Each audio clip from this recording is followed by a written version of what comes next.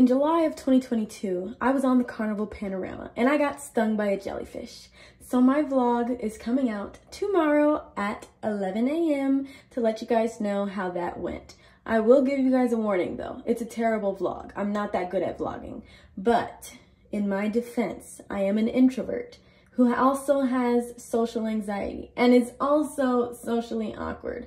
So I was very embarrassed when I was trying to vlog in public and I didn't do too well. So I had to do a lot of voiceovers, a lot.